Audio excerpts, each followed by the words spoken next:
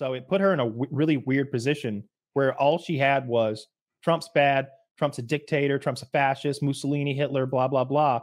And she couldn't have a new economic plan that wasn't Bidenomics. She couldn't shift gears and get away from Bidenomics with her own visions, because just having those visions sort of suggests that you're not okay with the status quo as it is, that you don't like the way things are going, that if your voice was the one being listened to, you'd have done option B instead of option A, as Biden has been doing. And the border stuff is just, everyone cares about the border now because they've seen that like it's millions and millions of people, and it's been such a big story. And there is crime. There is like migrant crime. And they're seeing the people come in from all around the world, and people don't like it. And they're saying, why can't we have a secure border? Yeah, I'm stuck on. That's compelling. I was waiting and for Trump hung it around her neck like a fucking necklace, and she wore it like an albatross. Like an albatross, because he's like, she's the border czar. Didn't you know? I don't think she's the border czar. He just said that, and she never did. And they were like, why don't you ever defend yourself? He says you're the border czar. You're not, though. She's like, I don't like to talk about what he says. And I'm like, maybe you should on this one. I thought you were the border czar. It's super tough. Now I'm all backed up with things I want to reply to. If you're defending yourself, you're losing. So I could see why she wanted to talk about her own stuff, but that's rough. Is mass deportation going to happen? I hope so. I really hope so. It depends what that means, though, because I think there's different ways to look at that. It means illegals get out. Yeah, but does it mean that we go into communities and we uproot people who have been illegally here for a number of years? Does it mean that we first prioritize potential security threats who are from the Middle East or other like red regions? Red, I mean like dangerous regions. Or are we just and how do we fund it? How do we fund it? And how do we hire all these new officers? Like you're going to need a tremendous. So like you would like that's what they would try to do initially, or at least that's what makes the most sense to me, is number one is you levy something like mandatory prison time on employers that knowingly hire illegals. No pleading down, no getting out of it. You will go to jail if you knowingly hire one of these people as a means of undercutting what would be a fair wage for Americans. You do that. Number two, you make remittances, which is illegals taking money they earn here and sending it back. You tax that at 100%. 100%. And you also make it so that illegals are not eligible for Medicaid, WIC, or housing vouchers.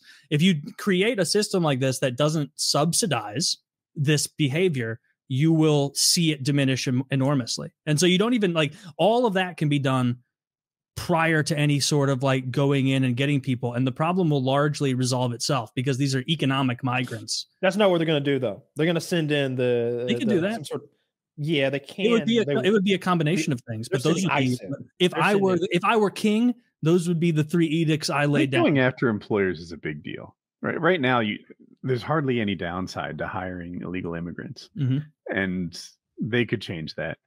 Yeah. I would suggest rewards for turning in illegals. I would like that. I think that's been very good in Texas for turning in anyone who dares abort a fetus. I think it's great that you got that. You can report them, get that bounty. So I would put a bounty on illegals. If someone could whisper that word into Trump's ears, if he thinks tariffs are a beautiful word, bounty, that's the beautiful word. Because we'd all be going to Home Depot like 3 times a day, just scanning. Just keeping an eye out now. Look at this guy. This guy looks a little brown. Go get him. Yeah, right. If turning one in was like let's say turning one in was $500 each. Like if he implemented the idea, you can make a whole YouTube channel about that. It would, but if he implemented exactly the 3 changes I just said, oh come on, that's I have an idea. I want to get out there. It's this. Better. Fire away. If you self-deport, you can empty all your bank accounts and go back home. If you get caught, we freeze your bank accounts and send you home penniless. I like that better than sending to jail, like Taylor said, because we pay for that too, right? Just we're going to make some money off this deportation thing. I like that. Maybe I didn't express it clearly. I don't mean jail the illegals. They are not going to siphon off of our teat anymore. They go back. The people who would be jailed is someone who knowingly employs illegals, which is really just a way of like fucking American middle and working class people up. That's what it is. They don't want to pay a fair wage to Americans, and so they can get fucked. Maybe we get a little work out of them before we send them home. A workout? No, a little work out of them. Oh, a little work out of them. I thought you were like, all right, now burpee your way back across the border. I just figured before we send them home, we're gonna need to round them up first. We don't want to get free work out of them. That's work that could be done for a fair wage by an American. but they're going to make tank shells for Israel. We do so much of that already. You're right. I'd say too much. I think they're going to go round them up. I think it's going to be crazy. I mean, that's what he promised. If you're ready for an emotionally manipulative news cycle, wait until this starts kicking off. They're going to be doing look at this crying kid, burn the Constitution. It's like, no, you gotta go. You're not here legally, and you're not an American. Fuck off. Should they change the thing where if you're born here, you're an American? No. I mean, it seems to be being abused constantly, so it definitely needs to be talked about. Well, so your child won't be an American?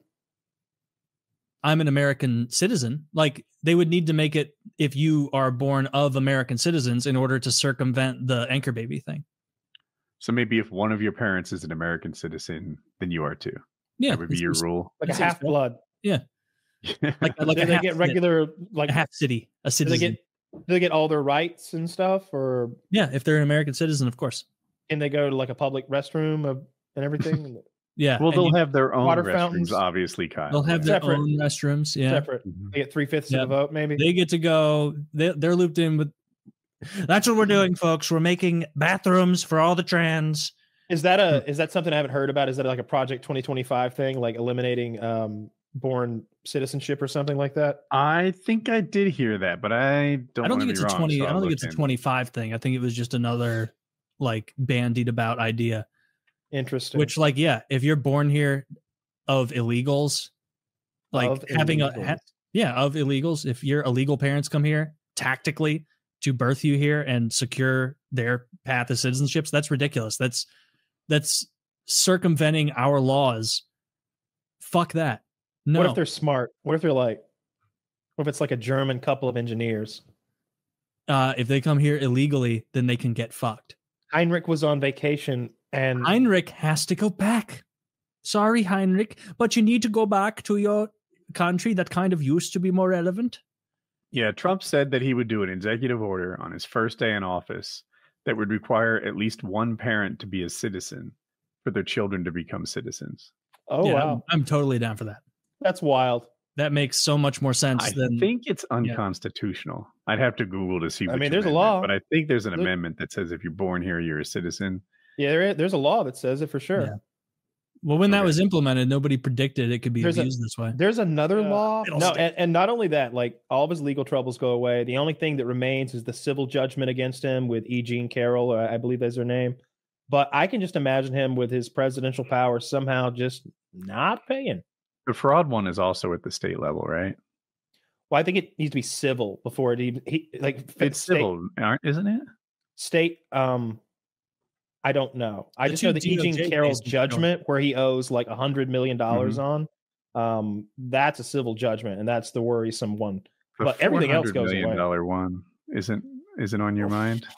I don't know about that one. Okay. I know everything's state and federal. I can remind you. It's the one where he overestimated the value of his properties. But I thought that, actually, I remember that is the New York trial. So that one's state too.